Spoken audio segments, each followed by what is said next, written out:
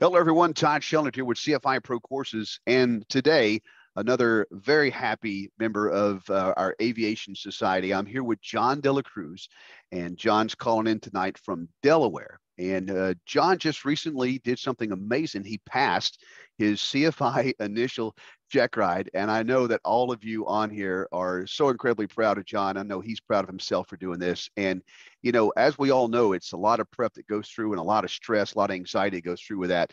So I'm going to turn it over to John, and I'm going to let him introduce himself and then tell us a little bit about his preparation and how his check ride went, and maybe some advice for some of you coming along up the ranks as you're preparing, and hopefully all the pain and anguish that John went through to get where he is today, maybe that can help you to better yourself one day as well. John, welcome to the call. Tell us a little bit about yourself, and then tell us how you prepared. Yeah, awesome. Thank you for having me. Pleasure.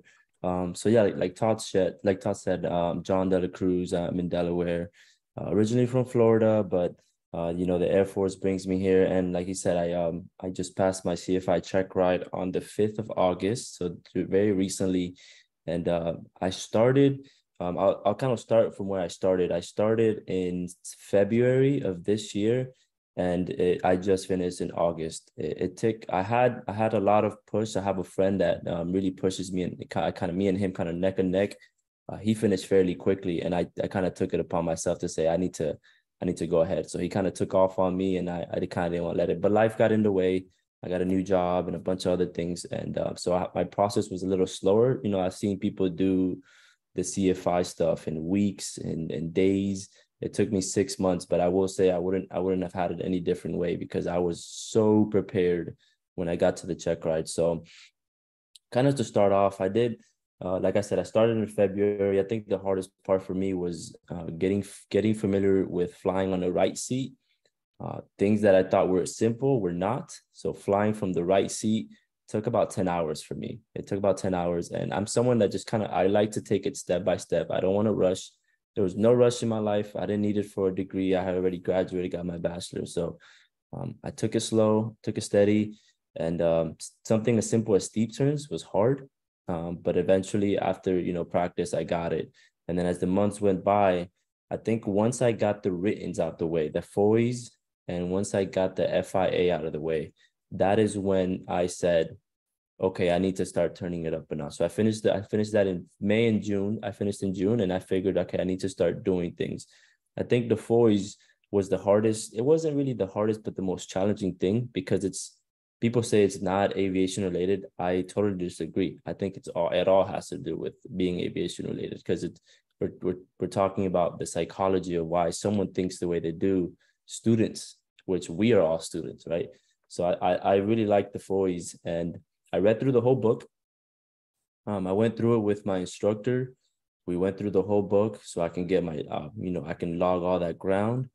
And then it still was foreign to me. I needed somebody to kind of teach it to me. So I would be on YouTube, and that's when I came across Todd. And I saw that he had a whole course on the FOIs. And I spent every night filling up this notebook right here. This notebook entirely filled up with notes on FOIs, the whole thing, FOIs, and then the FARs as well. So I would pick a night out of the week, and I would just watch one of the videos because it's lengthy videos, but it's very, very informative. And just the way that Todd taught it made sense. So every night I'll sit out because I have a son. So by the time my son went to bed, I would just sit on the couch, pull out my notebook, and just start watching. And I'll write notes because I'm somebody that likes to learn while I write, and then I'll have something to reference it. So I would do that every night, watch the videos, finish the whole series of the FOIs. And then after that, I went into the FARs because I knew the FARs. These are all things that we know, but do we know how to teach it? And that was the biggest thing. So I went through all that. The FOIs made sense. I made cheat sheets or like a little thing where I just wrote everything down, all the acronyms. I put the pyramid in there, things that would just help me memorize. And I had this on the cover of my binder. So every time that I practice, I would look at it, and I'll be able to see all the acronyms that Todd came up with, like the HEMPs for the instructor professionalism and responsibilities. I just kind of went over that way. I had the PTS, so everything that Todd talks about on his videos, I would do that. And then I'll write it down. And then I would just do that progressively and progressively as the days got closer to my check ride. And then I would also teach. I had in our flight school, we have a lot of students, and I have a lot of friends that are doing the private pilot. So my instructor would just say, hey, with my supervision, feel free to teach them. So I would sit there with my lesson plans and I would teach. And if there was something that I kind of got stumped on or I didn't know how to say, my instructor would just jump in, I'd put it on my notes, and then I'll just continue. And I taught a lot, believe it or not. There was a lot of things that I taught, but I focused on my weak areas like aerodynamics. I knew what it was, but how do I teach it? I didn't know how to explain to someone why, Bernoulli's principle is the way it is, why the aircraft, what happens when things go into ground effect. So like things like that, I didn't know how to teach it. And so I think preparing myself to teach and teaching other people, exposing myself to students really helped out, because when I went to my check ride, come the day of the check ride, I made sure that I tabbed the heck out of my FAR. It was tabbed out with everything that Todd went over, from the FARs, from recreational pilots, everything that I covered. I highlighted everything, wrote some notes. So when it came time to my check ride, my DP asked me all those scenario questions. I opened my book and I was like, well, sir, here it is. And then here it is. And he was just impressed. At one point, he was like, I don't even know what else to ask you, because he asked me there was one question that I'll quickly share. He said, what do you need to do if I have a rotorcraft, the typical CFI question. I want to go commercial rotorcraft to airplane commercial.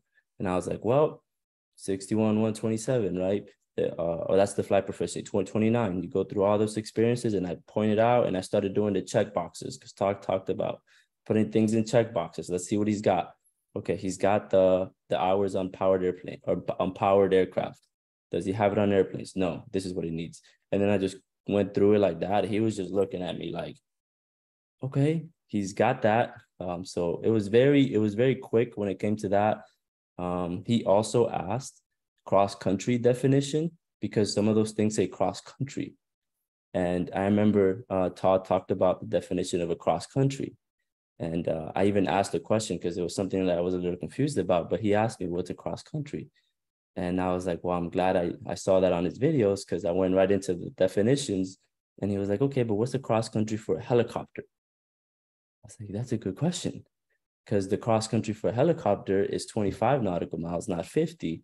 So that means I had to just kind of plug and play things around. And like I said, if it wasn't for seeing those videos in depth and having an instructor like Todd go through it with me, even though we weren't together, we went through it on YouTube, I felt like that made a world of a difference, because everything else I knew, it was just the CFI aspect stuff. So doing things like that helped me out, watching YouTube videos with the things that I was kind of concerned about, like, the aerodynamics, how to teach aerodynamics, or memory aids for special use airspace, or memory aids for the cloud clearances for class golf, things like that. I would just YouTube, reading the PHAC, very helpful. Making my lesson plans based off of that, having study aids. I bought a little airplane.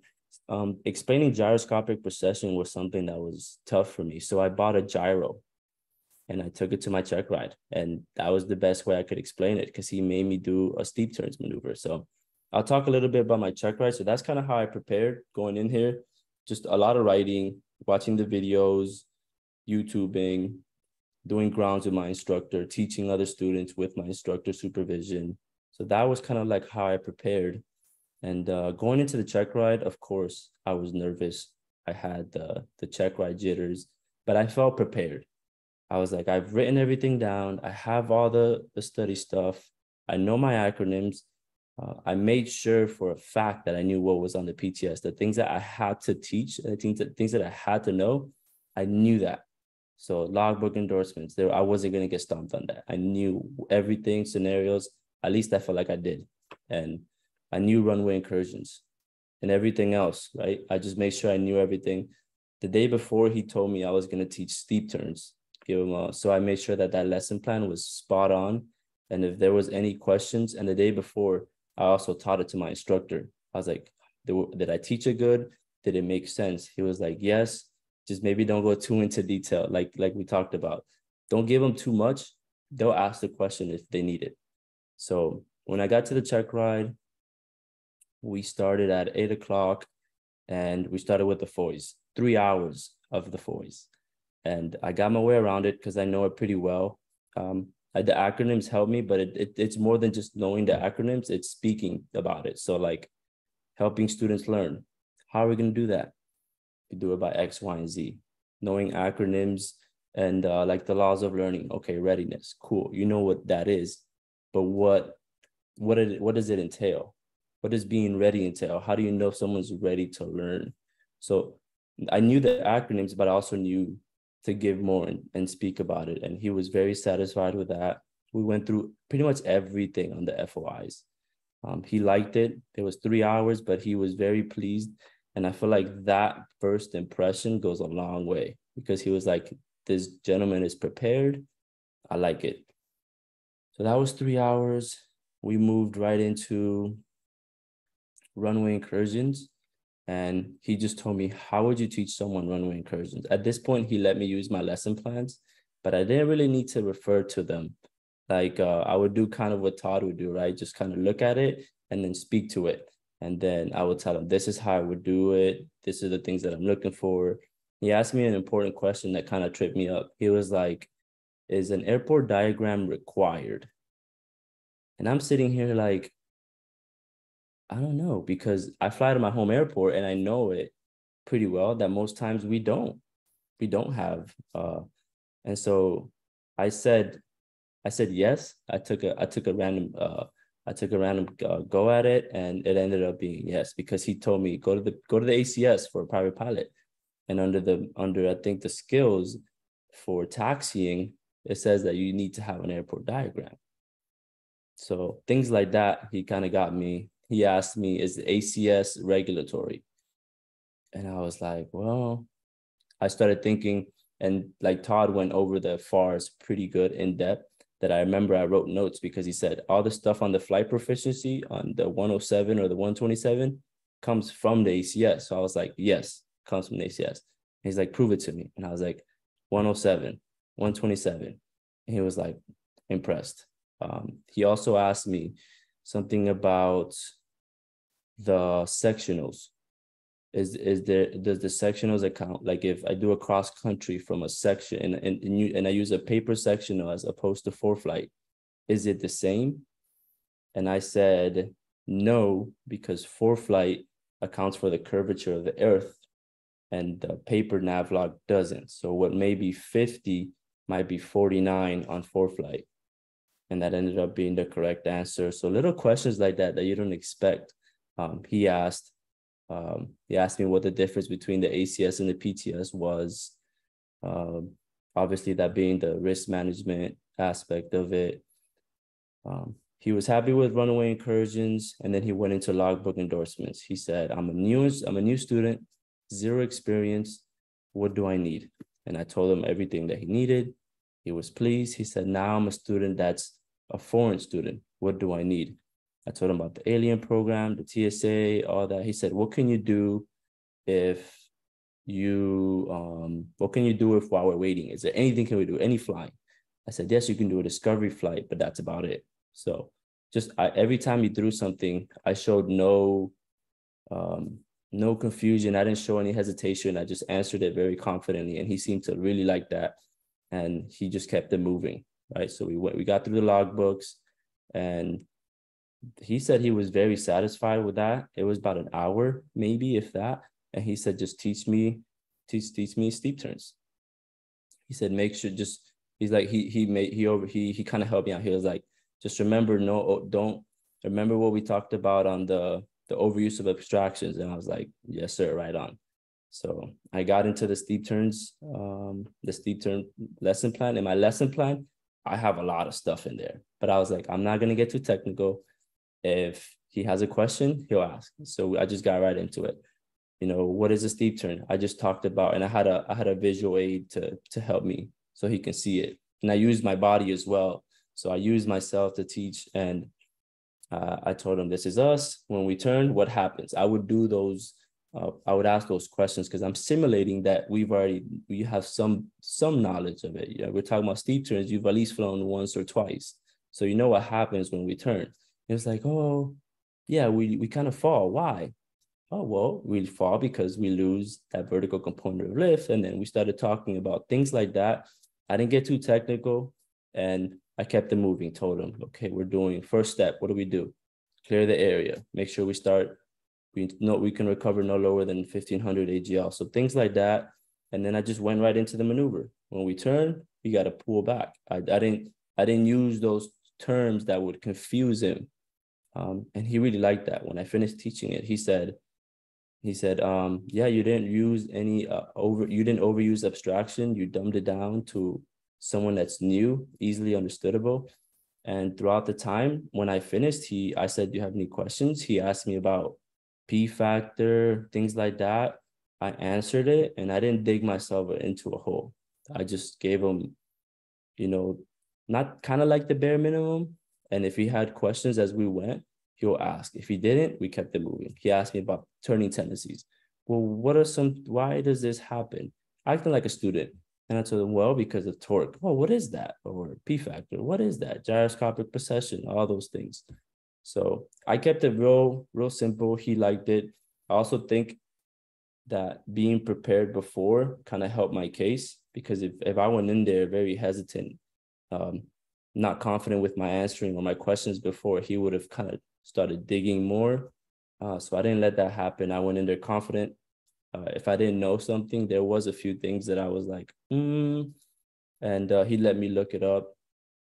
But other than that, we got into the flight portion, and I was very impressed because it wasn't long. It was just an hour. I was expecting a lot more.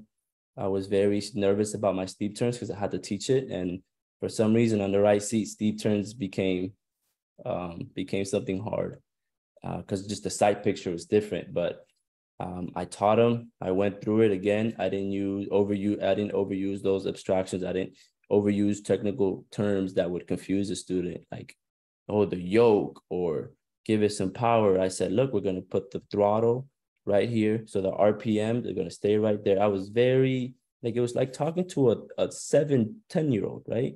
Teaching somebody like that. And he seemed to like it. We did the steep turns to the left, steep turns to the right.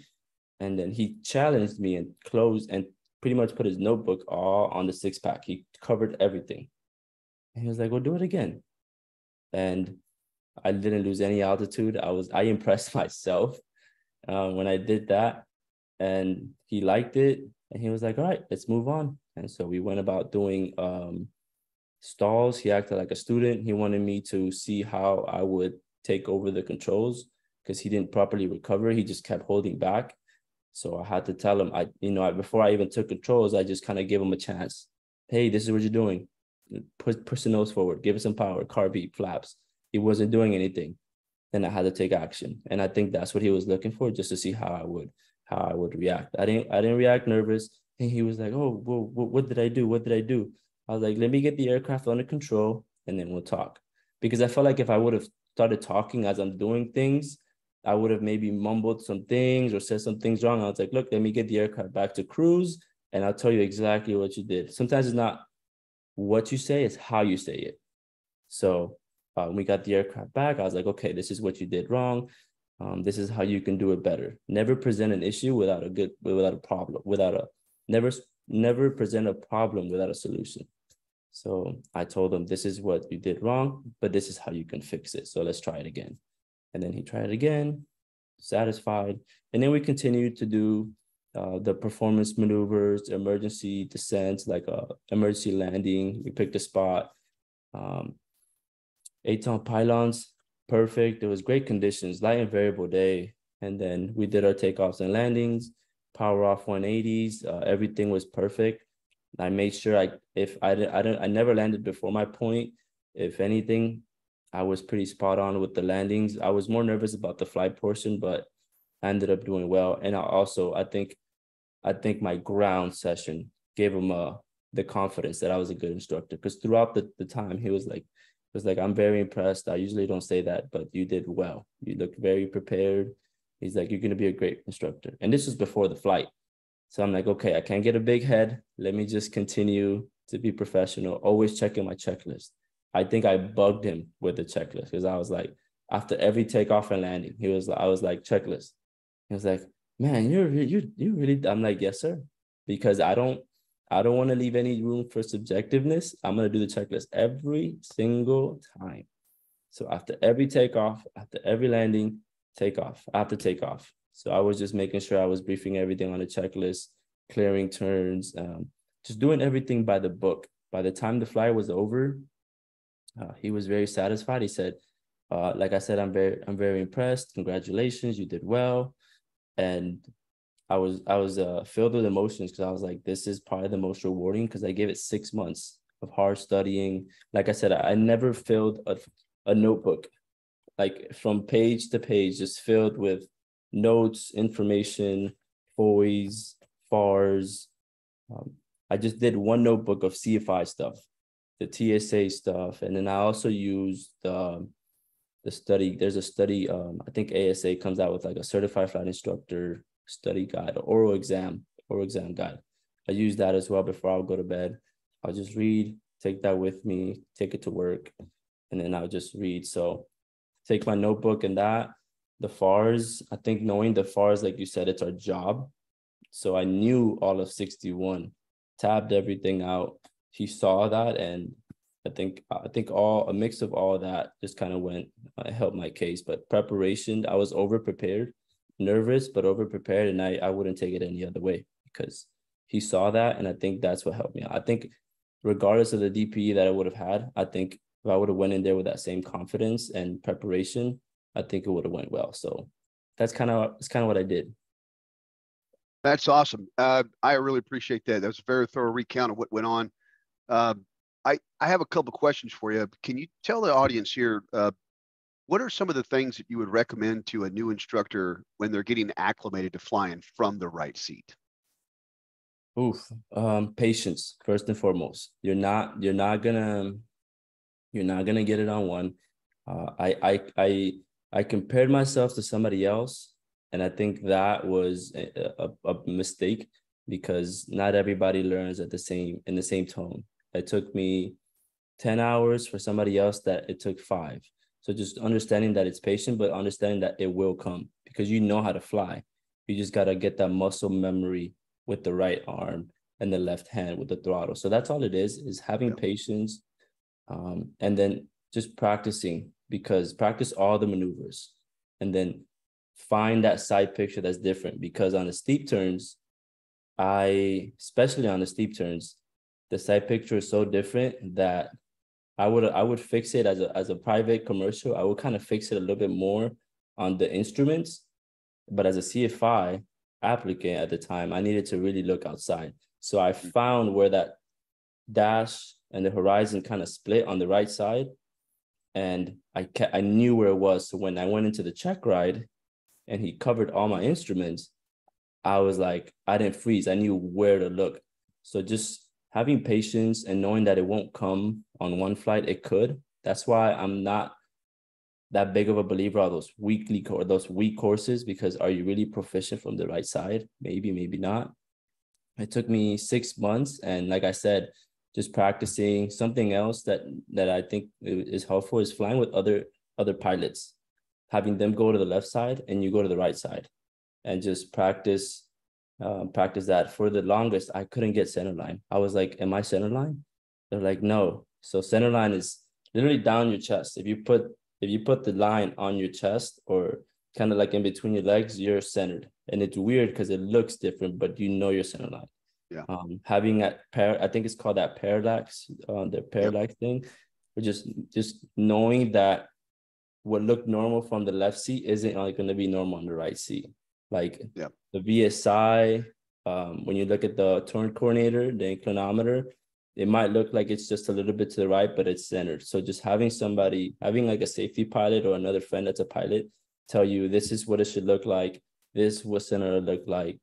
Landing to me was like, whoa, because I would come in and I would flare, and my right hand is not used to pulling back on the control stick, that I would just flare too quick and then I'll float. And so just having patience and knowing that it will come. It wouldn't, Yeah. it for me, it took 10 hours, but it can be less. Just having patience and practice. Everything comes. You know how to fly. You just got to do it from the right head. It's just muscle memory. That's it. Right. Cool beans. Yeah. One of the tricks I like to do when I'm getting that parallax difference from left to right seat is I'll have my person's flying right seat. I'll have them take a dry erase marker. Please make sure it's a dry erase marker, by the way. And Yeah. we'll line up on the taxiway center line or something. I go, now, from your point of view, just reach up there on the windscreen and just put a dash where the center line is. And then they'll go up there, they'll put a dash on the center line. I go, so do you see that where it is? Yeah, that's the center line. So let's just, whenever you're looking up and you're looking outside, because I want that mark to be right in front of them, I go, that's the center line. And then when we make our first approach into the runway, the view changes as you're coming further out versus when you get closer. So further out, you're pretty much almost aligned, maybe a little bit right. Did you find yourself a little bit right of center line more than anything Always. else? Yeah. Yeah. That has to do with that arm is kind of heavy. So you're not used to having it there because it kind of weighs down. You kind of have a tendency to want to go to the right a little bit. But anyway, so, as you get closer, and I just like to say, all right, are you on center line? And they're like, yeah, I'm on center line. I'm like, no, you're not. Go to the left a little bit. Keep going, stop right there. So whatever you're seeing right there, that's center line. And I say, just right on the first lesson, I just go, that's, tell them exactly what it is. We do a steep turn. I say, tell me where you think the nose is. They go, it's there. I go, no, it's not. It's actually there. Do this other thing. So that's a big thing. So thank you for sharing that. Patience is, you never can pay too much for patience in this trade. Patience from a flight instructor and patience with yourself as you're learning. You pay a lot for a patient flight instructor, and you pay a lot for your own patience as you get used to the training. One of the biggest things that I think is an Achilles heel throughout this whole entire training process is knowledge test. What kind of tools did you use to prep for yours, or did you just study on your own? So for the FIA and the FOIs, because I'm someone, right? We talked about rote memorization, and I find Shepherd Air amazing tool. I know no lies, I used it, but for me, it's like I need to understand why. Because if I find a question that I get stumped and I don't know the why, it kind of helps. So I use Shepherd Air for both, and then I also use the PHAC, the flying handbook. The PHAC, I wish I would have used it more as a private pilot student, because it has so much information Yeah. that I was like, I would just neglect it. I would just, as a private pilot, I would just use YouTube, Sporties, all that stuff. But as a CFI now, I see the benefit of the PHAC and the flying handbook. It has everything. So I use that for the things that were tricky. And then I used Shepherd Air, and it helped me. Shepherd Air just really helps you with the rote memorization, but also the PHAC, and then the aviation instructor handbook. Like I said, I read it cover to cover with an instructor, and then I went through it with you on YouTube, cover to cover. And I think all that helped. And so when I took my FOI, I got 100, because doing all that, there was no question that I didn't know. It was just like, I've seen the questions on using Shepherd Air, but then I also know if I process of elimination, if I see a question that I'm not familiar with, I know how to eliminate and find the right answer, because I know what it means. So that for the FIA, I got a 93, and then I just looked up my deficiencies and I made sure I knew it, because DPs like to use that. And so yeah, I used a little bit of all the books and then Shepherd Air. Good deal. Yeah, learning with all the senses is most effective, right? Mine So as well. watching, reading, and it's very underrated. I think that people nowadays, I don't know, just in general, just for me knowing what I know about people, reading is so underrated nowadays. And people are like, oh, I want to read, I want to watch a video, or I want to do this. But there's a lot of great tools out there. When I'm talking about, when I ask, someone saying, hey, have you ever read this, or have you ever read that? You talked about the Power Off 180 a minute ago, and I'm like, well, how do you, what is actually in the airplane flying handbook on the Power Off 180? It's a little paragraph like this. And it basically says everything you need to know about this maneuver is in the paragraphs above us in the Power Off 90. And so when I start talking about Power Off 180 and I say, do you know about the Power Off 90? And they're like, no. I'm like, clearly you haven't read the Airplane Flying Handbook, because it's only a short paragraph like this about the Power Off 180, and it has it doesn't tell you anything at all, period, about how to do the Power Off 180. Yeah. Anyway, I digress. But there's a lot of cool tools out there nowadays when people go to actually read something. And again, learning with all the senses is most effective. So if you buy one of these dictation devices that you can upload a PDF to, and you can upload a chapter you download the PDF, then you upload it into this device, into the software that you can get for your computer, for your phone, and then you have the book in front of you, so you're looking at the words, but something's reading it to you. And I use one that's pretty cool. It actually shows me the time it's going to take to read it to me, which is that it helps solve for that mental block. Because I think you sit down, you're like, Jesus, how long is this going to take me to read this crap? And then, but if you could look at something and it says it takes 27 minutes to read it on 1.0 speed, and you're like, oh, 1.0, 20. What about 1.5? And you put 1.5, it's like 21 minutes. And you're like, I got 21 minutes. And if not, I'll split it up into 2 or something like that. So the reading of the information, I'm going to tell you, it's a game changer. I passed through all that stuff when I was doing my CFI because it was just so cumbersome and trying to work a job and everything. And I had so many excuses for not reading. It was only later on in my career where I actually started reading, and I'm like, God, I wish I would have read this crap a long time ago. It's awesome stuff. And these are also things that we already know. It's just reinforcing it, and you just kind of like, I would drive sometimes and I would put it on. I would do the same thing you said, like use a dictation. I would just drive to work 20 minutes and I would just, okay, I'm just going over things I already know, and it's just reinforcing it. Yeah. Really cool thing. I noticed also that you had your FAR tabbed out. I'm a big tab person myself, the tab meister, what I like to call myself. But I think another thing too, what you can do is you can actually take that FAR aim to like an office supply store, and you can get them to separate the FAR and the aim and bind them separately, and then you have like 2 separate books. Again, that's a mental thing where you don't have some big thick book in front of you and you're like, that's a lot of information in that book. And you can get rid of a lot of the FARs that's in there. Like, for instance, if you don't want to have part 141 in there, just chunk it. If you don't want to have some of the other parts in there that really doesn't apply to you, like part 135, just chunk it.